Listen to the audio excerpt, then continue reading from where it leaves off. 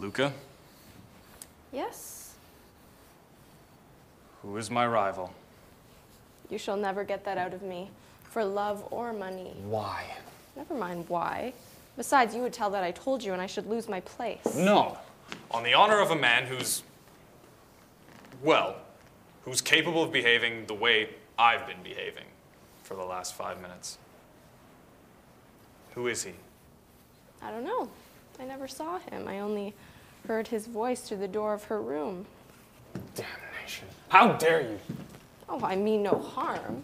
You've no right to take up my words like that. The mistress knows all about it.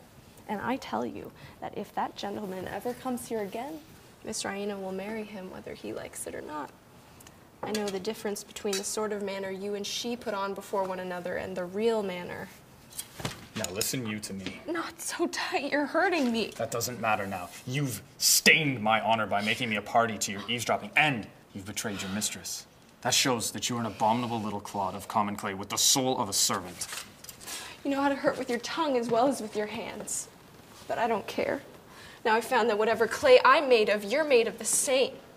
As for her, she's a liar, and her fine airs are a cheat. And I am worth 6 of her.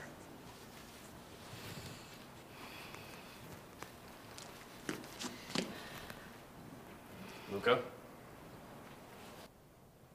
A gentleman has no right to harm a lady, under any circumstance. I beg your pardon. What sort of apology may satisfy a lady? Of what use is it to a servant? Oh, you wish to be paid for your hurts?